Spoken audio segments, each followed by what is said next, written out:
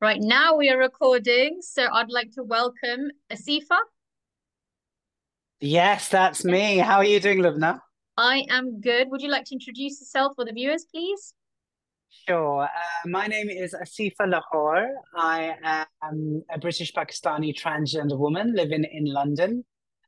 I also perform as Britain's first out Muslim drag queen, which I've been doing for the last 14 years. And can may I ask, were you born in the UK? I was born in the UK. I'm 41 years old, believe it or not. I know I look like ridiculously younger, I've been told all the time, but no, I was born in the early 80s in London. I see. And then can you explain kind of about yourself in terms of your journey and what you would like to speak about today? Sure. So, obviously, like I was born to Pakistani parents, and both my parents are Pakistani. My dad's side of the family is from northern India, from Uttar Pradesh. His family actually moved to Pakistan after partition, like in the 1950s, whilst my mom's family actually moved in 1947. So I'm kind of a descendant of what is known in Pakistan as the Mahajir community, which is essentially the Indian Muslims, the Urdu speakers that moved to Pakistan at the time of partition. So I was born in the UK to my parents, and I am very much a child of the 90s, a millennial, and I from oops. Ugh, that That's was all right. bound to happen, wasn't it? That's That all was right. The bound to camera's full. happen. That's all right. Is it okay now? Is it still Yeah, I the can right see way you. up? Yes. Yeah, it's Okay, fine. brilliant. So, for the longest time, I always remember that I was so different from everyone growing up, my cousins, my brother and sister, because I felt differently to everyone. And it's only like when I sort of entered like late primary school that I realized that at the time I was a guy who was attracted to other guys, whilst everyone in my class, while all the boys in my class would be talking about other girls or starting to have crushes on other girls. Me, I would actually start having crushes on the other boys. Um, and there was also a period in my life where I actually lived in Pakistan from the ages of 11 to 14. I was in Pakistan. I think my mom and dad had this dream of moving back to Pakistan, and then they moved back and realized actually no, we're better in the UK, so we came back to the UK. Um, but to cut a long story short, I am part of the LGBTQ community. I live my life as a gay man for many years, and it's only sort of like in my early 30s I actually realized that no, I am transgender. I'm transgender female, and I um, began transitioning in my early 30s, and I've been living my life as a transgender woman um, for a good part of 10 years now. Right. I do have lots of questions for you because I think that it would be interesting to understand. So when you were still, and I'm very cautious of what I say because I'm quite candid, and I appreciate this is a kind of Sure, sensitive topic. So if I hesitate, it's because I'm trying not to say the wrong thing. So of if you could course. explain your journey. So when you had not transitioned and you were a homosexual, basically, because you were still a male, like what was that journey like? When did you understand, okay, this is how you are? I know you said it started at primary school, but like when did you accept yourself officially as, okay, I'm actually homosexual, and then you started having relationships? What was that phase like? Were your family aware? How did that go? And then when you decided to transition, how was that journey for you? And if you could explain the support that you've had from your family as well. Sure. So for the longest time, I just kept it to myself because I think the moment I realized who I was, also being a Pakistani, and obviously of Muslim faith, the moment you realize that you're queer, with that same sort of thought comes the thought, oh my gosh, I can't do this because it's against my culture, it's against my religion. And so I just kept it to myself for many, many, many years. And I think a lot of British Pakistanis can relate to this in the sense that um, I lived a compartmentalized life where in the house I was this, great Pakistani boy, the apple of my mum and dad's eye, um, all the aunties would love me kind of thing. Um, but outside of the house, I was like totally different. Like whenever I'd go college or university, I would be out there sort of living my life and kind of kept these two parts of my life really compartmentalized. Um, I came out in my early 20s to my mum and dad because I was getting a lot of pressure to marry at that point, like, most Pakistani people do. Um, and at the same time, I had met someone at university who was also, a gay Pakistani man as well. And I decided to kind of take the plunge and tell my mum and dad, look, I'm not going to get married because this is the reason. And kind of like all hell broke loose. Like, first of all, it was like, okay, let's try and contain this. Let's try and keep this within the immediate family and not tell the entire community or try and, you know, um, not publicize it because, not promote it in a sense. So, God, I was taken to like the GP because my mum and dad thought, I remember my dad saying to me, क्या तुम्हारी machinery नहीं काम कर रही है? Um, and um, and I was So like, to it's nothing translate that like for that. so to translate that for the English audience, is your private partner working? Exactly. So is your machinery not working? And I said, it's nothing to do with that. And when you do go to the doctor, um, you'll understand. And I think for my mum and dad, so our family doctor again was a Desi doctor. Like I think British Pakistanis, South Asian communities in the UK kind of gravitate, especially of my millennial generation and my mum and dad's generation, gravitated towards having a Desi GP. A South Asian GP. So my GP was Hindu Indian. There was Dr. Patel and Dr. Singh, and they sort of sat my mum and dad down and said, "Look, there's nothing medically wrong here. There's nothing we can do to um, uh, change your son. It's very much like he has this feelings. We understand that religiously, culturally, it might be challenging, but there's nothing sort of wrong here."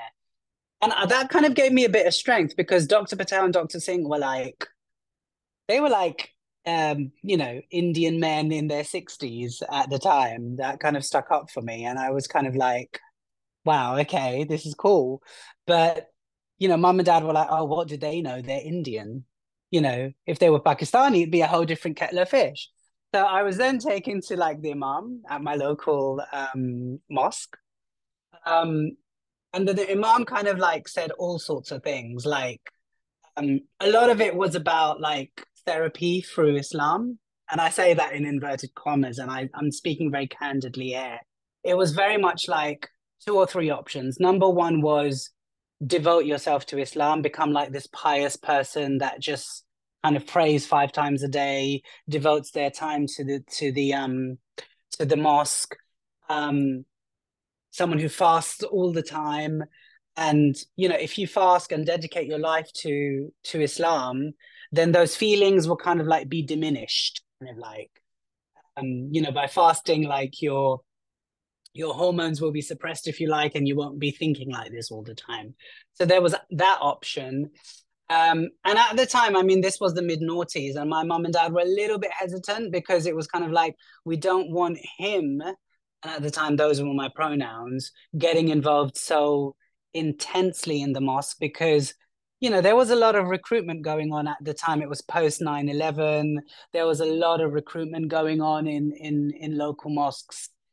A lot of like As in Islamic extremist propaganda. recruitment? Extremist recruitment, yeah, extremist recruitment, a lot of like propaganda. I mean, I would hear stuff about oh, the Americans blew up their own twin towers, and this is why we must all stick together as a community. And I didn't want to get involved in that, and neither did my mum and dad. And because I was studying, at university at the time, my mum and dad, very cleverly were like, we don't want him getting involved in stuff like that because it's just going to ruin his life and ruin his education. The second option, which was my mum and dad's preferred option too, was get married. Get married to someone back home who won't know. Um, and again, I've always been a very candid person, a very honest and authentic person. And, if we take Islam for its authenticity, it's about honesty, it's about truth. I said to the Imam Sahib, I said, look, what woman in their right mind would marry me? Here I am, an early 20 something, very effeminate, pretty boy. And you can go and look on Instagram and YouTube for, all my early interviews. I was a very, very pretty, handsome boy. But at the same time, it was very obvious that I was gay. And I said to the Imam, I said, would you give your daughter to as hand in marriage to me? And he said no. And I said, why? And he said, because you're gay. And I was like, duh, exactly, duh. What, even if somebody in Pakistan, a woman, my mom and dad were like, oh, why don't you marry someone who's, I don't know, a widow who's got 2 or 3 kids who you could benefit. And I was like, realistically, no one, once they know, it's either going to be a woman or a girl who wants an easy ride to the UK in terms of passport, or no one realistically is going to marry me. And then once my mom and dad could see that the reality of it all, and I'm not going to talk about the years of depression that I had and anxiety I had around it, because never did my mom and dad want me to leave my house, or they wanted to kick me out, which is, the experience of a lot of British Pakistanis that are queer. They have that experience. I didn't have that experience. My mom and dad very much were like, I think, I come from a very unique British Pakistani family. My older brother is severely autistic. And I'm the middle child, and then you have my younger sister. My younger sister is married, lives in France, in Paris, has married a white French guy. And she says because of my experiences, she's very much she's had to fight for her life, and she's really happy, and my mom and dad are very happy as well because of that. So I come from quite a traditional and conservative British Pakistani family, but also one that is very authentic and has had to deal with, depression, autism, interracial love, homosexuality, transgenderism. So we've dealt with it as a family. But that time it was very much like, okay, with the Imam, it was very much like, okay, he wants to marry his boyfriend of the time. What does Islam say about that? And at the time, civil partnerships were just coming. Same-sex marriage was very much in its infancy in the UK. But the Imam Sahib said that, look, as long as, I think the Imam Sahib was very much like, I'd rather he was married and in a monogamous relationship rather than what he described as paedophilia or promiscuousness that can happen in the queer community. And I said, well, promiscuity can happen in the straight community as well. It's not just a queer thing. Promiscuity happens in Pakistan, in the UK, to British Pakistani communities as well. But I'm very much, I choose to live my life monogamously because that works for me. So he was very much like, as long as you don't promote it out there in the open, go and have your same-sex marriage. And so I did that for a number of years. As in, did you get married? Or so are you married? Are you married now? And did you get married before you transitioned? So I got married before I transitioned. It was to another Pakistani man. who identified as bisexual. Somebody I met in university. And I was in a civil partnership with him for many, many years, for a good part of, I'd say, 6, 7 years. And that was before I transitioned. I think once I made that decision to transition, and live my life as female, that union came to an end. So your partner wasn't supportive of you transitioning? I think my partner was supportive of me transitioning. However, he identified, as a bisexual man, and I think he particularly wanted to be with a guy. Now, during that union, there were, that's when I started my drag career. I began performing. I always wanted to be a performer. And when I entered that period in my life where I'd come out to my family, I was very happy, and I went back to sort of performing, because as a teenager, I didn't pursue a career in performing because I was always scared that my parents would find out about who I really was. And even though I went to the Brit school and I was offered a place at RADA, I turned it down and went to university instead. I think, when I was in a period in my life where I was happy, I then decided to pursue performing, and I did it via cabaret and drag. And my partner was supportive of that, but I think once I realized that this is more than performing for me. It's actually, I am female. I want to, transition and be female. That's when, those conversations with my partner of the time happened. And I knew that, God, if I had to come out all over again, this time it would be publicly, because by that point I was doing national documentaries, and my social media presence was quite high profile. So I had to think about it. I had to really think about, do I want, the first time around was so traumatic. Do I want to now come out all over again, but do it publicly this time? And but I'm glad I did. I mean, I've always been about living one's true life, living authentically to all identities, and I couldn't lie to myself or to other people. So So it's yeah, interesting. It's interesting to hear. So when you started performing as a drag, that's when you realized actually this is who you are. Can you explain? And the time goes by really quickly here. I know 40. It sounds like 40 minutes, but it goes by very yeah, quickly. I So know. is it possible if you could please explain what has your transition process been? Like, how far have you transitioned? Have you transitioned completely? If you could share a bit about that, and then I've got some loads of more questions because I think you wanted to talk about the Pakistani community and how and even Yes, Pakistan and things like that. So I want to get onto that yes. before the call ends. Sure, Yeah. sure. So basically I realized very early on that I was trans female, and I wanted to transition fully from male to female. But it was only when I went to South Africa, and this was in my early 30s. I went for a conference in South Africa for LGBT Muslim queer activists from around the world, and I literally met um, Pakistani trans women and men who were at the conference. Um, and when I met them, I had flashbacks to when I was living in Karachi between the ages of 11 and 14, where I would see trans men and women begging on the streets or performing at weddings or, working in employment in top jobs. Um, and I realized, God, like in the UK, there's such an invisibility around being trans, but in Pakistan, it's always been there. And I just assumed that when I came back to the UK, and that in the UK it was just called, lesbian, gay, and bisexual.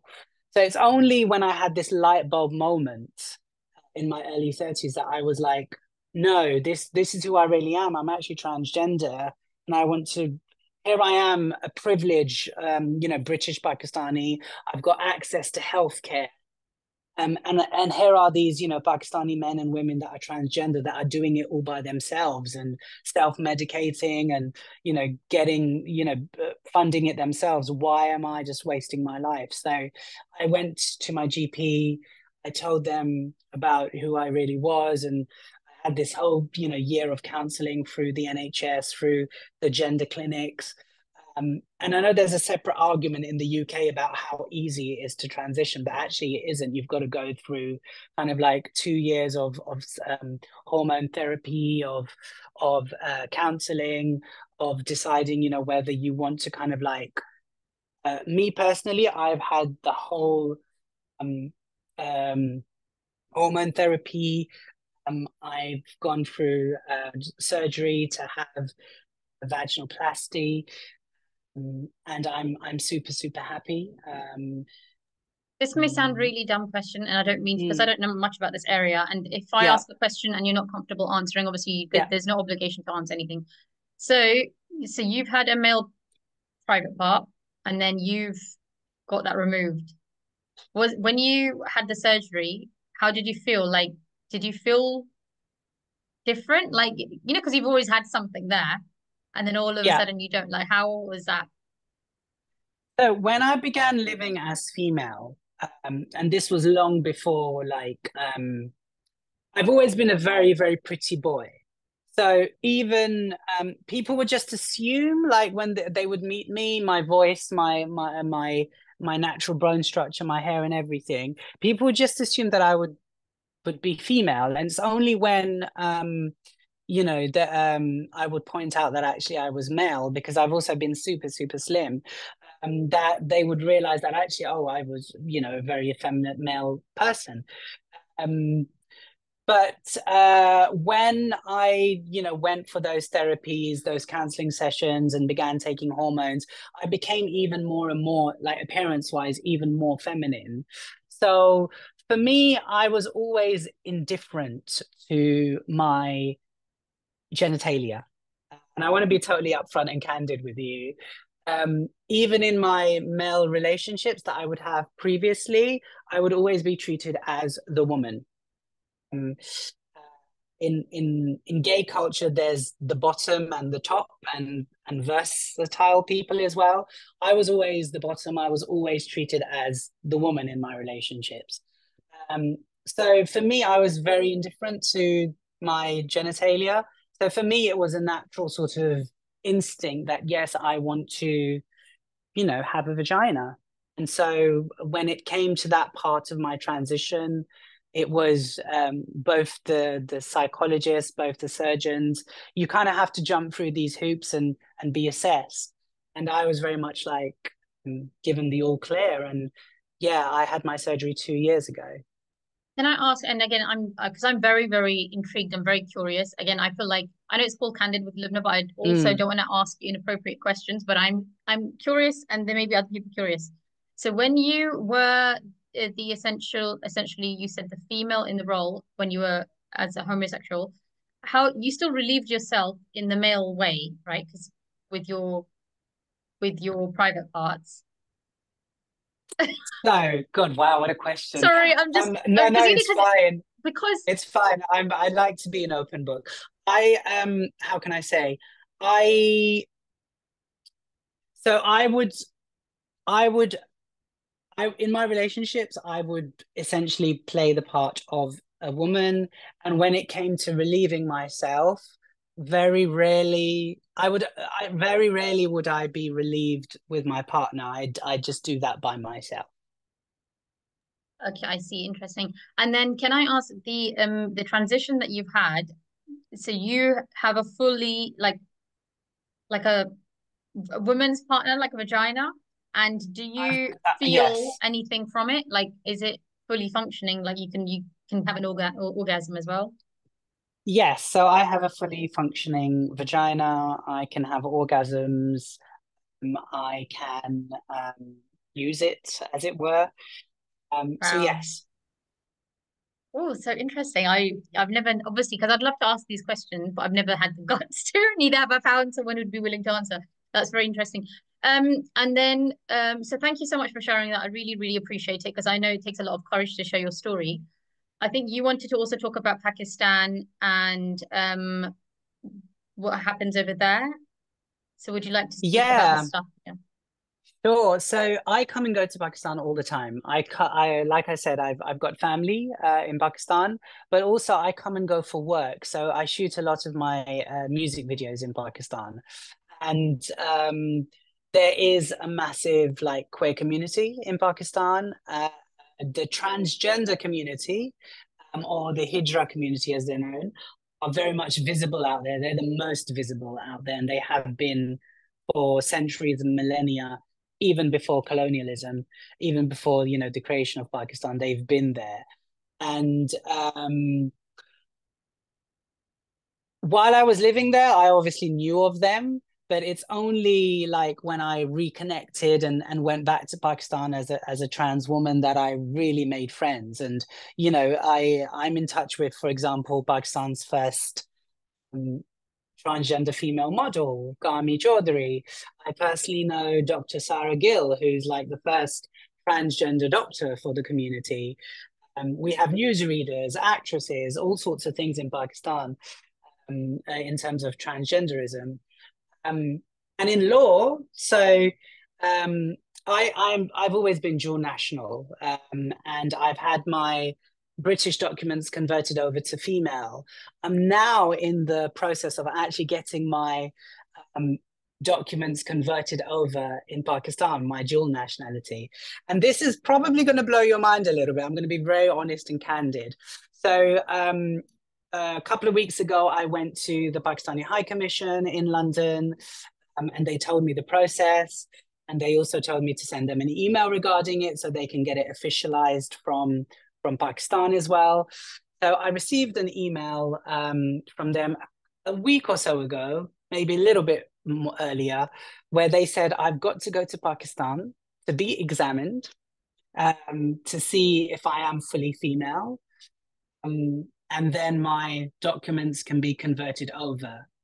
Now, I will either have a choice. I can either have a Pakistani nationality as transgender or as female.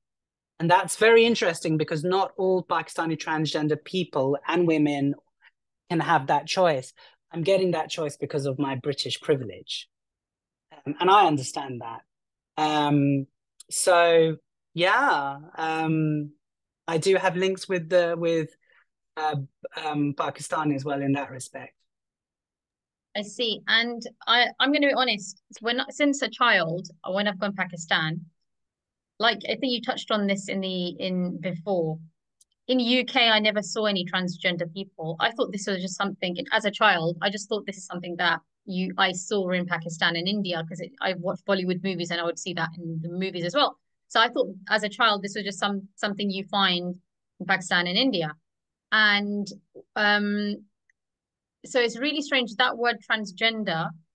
I didn't even clock, I would say, until recently, maybe the last 5 years. I think it is now becoming a bit more there's more education about it, there's more information about it and more knowledge, people are speaking up and all that kind of stuff. But I would say, do you think the UK has been behind then and the Western countries have been behind in transgender identity in comparison to places like India, Pakistan? Because over there it was very, it's obvious, but over here it's been behind the doors kind of thing. I felt like it's behind. Most definitely behind. I mean, if we look, centuries and millennia ago, most parts of the world. So South Asia, East Asia, parts of Africa, the indigenous people in Australia and America. You have two-spirited communities. You have transgender communities. You have in parts of Africa, you have tribes that are polygamous, for example, and identify very differently in terms of gender. When I think of South Asia, for example, the Mughals, for example, pre-colonialism, um, transgender people were part of the arts community. They were involved in the Mughal courts. Um, if we look at the Islamic revolution, I mean, transgender people actually guarded the parlors of Prophet Muhammad's wives. They guarded his grave, for example. They were allowed to. They're known as mukhannas, very much in Arabic culture and history. So we have always been here, but in the West, it's interesting. Colonialism, the British, for example, went in most parts of the world and decriminalized homosexuality, and much of the Commonwealth, and South Asia included, the laws that are in place at the moment are all British penal codes that are still being used. Um, but now, many years later, in the UK in the late 60s, it was decriminalized here, and many laws for LGBT communities have taken place in the UK when the British have decided, and that's cool. But now that they're coming to terms with LGB, they're still struggling with the T, whereas in other parts of the world, especially in the East, the T has always been there and people have got the T. And it's got to the point now in Pakistan, you can have equal rights, you can have employment, I'm not saying things are rosy there. No, they're not at all. But people understand what it is to be a hijra. They understand what it is to be transgender. Um, I have, this is me opening up, and we've got 8 minutes left, so I don't want to delve into this. For me is a little bit of a difficult topic, the transgender one. And so this for me will be probably not like closure speaking to you, but maybe a bit like closure. When I've gone to Pakistan as a child, I only saw transgender people in Pakistan. And for me, obviously as a child, like the clapping and all that kind of stuff, I wasn't used to that. Mm, And mm, if I'm being honest, because it's a sensitive topic, I'm trying to be very careful what I say. I mm, I would say I probably got childhood trauma in relation to um my experiences in Pakistan as a child, because mm, obviously over here there weren't any transgenders. When I went over there, in a child's mind, so if you imagine I'm a 9-year-old and I'm seeing transgender and I couldn't figure out, are they men? Are they men pretending to be women? Like, as a child. And the stories a lot of people would come up with about transgenders is what scared me. Like they would say, oh, mm, the hijre, they get children in the middle of the night and they convert them and they chop the private parts off and they convert them into hijra and stuff like that. Those kind of stories mm, as a child would mm, scare the shit out of me because mm, A, I had never saw this kind of stuff in the UK. And then I would say mm. in Pakistan, generally they're quite direct and they're too open and maybe they're not careful about what they're talking about in front of children. I would say generally sometimes, depending on the type of family and relatives you have. And Mm, so I used to be quite scared of transgender people when I used to go to Pakistan as a child. mm, And the some of the relatives we used to laugh at the fear I would have, and they would push me in the transgenders. So I had a bit of I would say childhood trauma sure, in sure. relation to it. And I feel scared talking about it because in case someone brands Mm, me as transphobic, if I'm being honest. mm, So I mm. feel like so I do have that part of me. I'm not going to lie. The child in me that is scared is still there. I'm not saying of you, but generally, Yeah, just that feeling yeah, of yeah, the yeah, clapping and stuff. yeah. So, and I think when transgender started becoming more visible in UK, this is the first time I realized actually there is more to transgender. It's not just a Pakistani India. Like there is, Mm, it's just over for some reason in the West it wasn't visible. And I think that what I've had to do is re-educate myself about it, like transgenders and what the situation is. And I think that's why I'm very much intrigued by you as well, because there may be other people in my situation who are too scared to say anything as well. Because in case yeah. you're branded transphobic or you're branded something else, I would say there's definitely a lack of education. And I would say it's very interesting what you mentioned about Prophet Muhammad, and because I don't hear any of that kind of stuff about. I've never heard anyone talk about transgenders and Islam. Ever.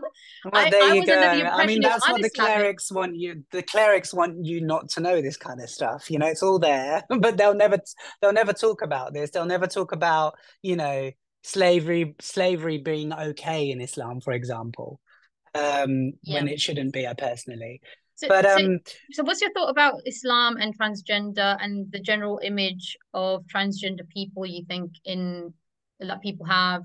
What has your experience been? Are you well treated by most people, or is there any like discrimination you faced in any way? I mean, yes, of course, discrimination is there all the time. And, for example, I totally respect your experience as a child. And I don't think that makes voicing that and talking about that trauma doesn't make you transphobic. I think especially, those experiences that you had, they're based especially on rumors, gossip, and miseducation. It goes back to the whole idea of, queer people being pedophiles and um, you know uh, oversexed people, or and when that filters in from a young age as a child, you can only grow up thinking that, and it's only when you meet people. And right now there's a lot of people, a lot of transgender people in Pakistan, very much trying to um, make sure that that stereotype isn't perpetuated. But going back to your question about transgenderism in Islam, like historically, it's there. It's there in the scriptures. It's there in the hadiths. Um, and you can look up the dancing boys of Medina and the hadiths there, and how the Prophet would say, leave them alone. They are they are who they are, kind of thing. And as long as they're not causing trouble or being vulgar, then let them be, as it were. I think when it comes to Islam, it's mostly about modesty and politeness and I think me personally, look, I come and go. I class myself as a Muslim, and just like most British Muslims, well, just like most Muslims worldwide, I'm a hypocrite. I pick and choose bits and pieces that suit me, um, and um, and that's okay. I've come to accept that, and many people have always told me, many Muslims actually have always told me, leave Islam, this isn't right in Islam. And I'm like, well, you've got Pakistan, an Islamic country based on Islam, constitution based on Islam, accepting it.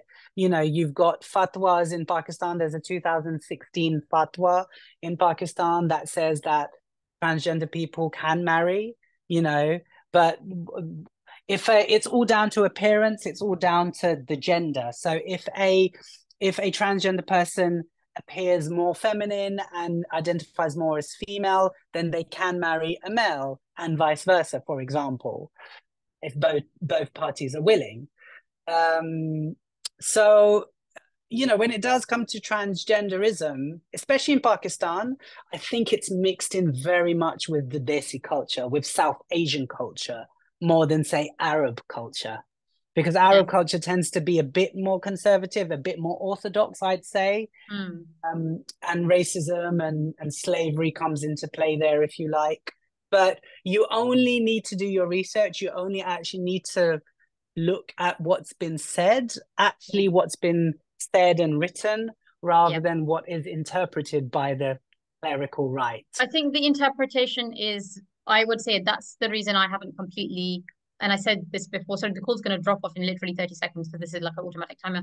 So this is where I say I'm not an ex-Muslim, I'm not a Muslim because I'm still researching, Mm, because I'm still practicing Islam, but because I have doubts, I can't completely put my hand on my heart and say, I believe everything is right. But sorry, this call's going to drop off. I'd love to have you again. So much, thank you so much for being so candid, because I know thank it's you. quite tricky talking about personal things, but I really, really appreciate this, and hopefully the viewers would love this as well. Thank you so much for coming. Thank Thank you. you. Thanks. Bye. Bye bye. Bye.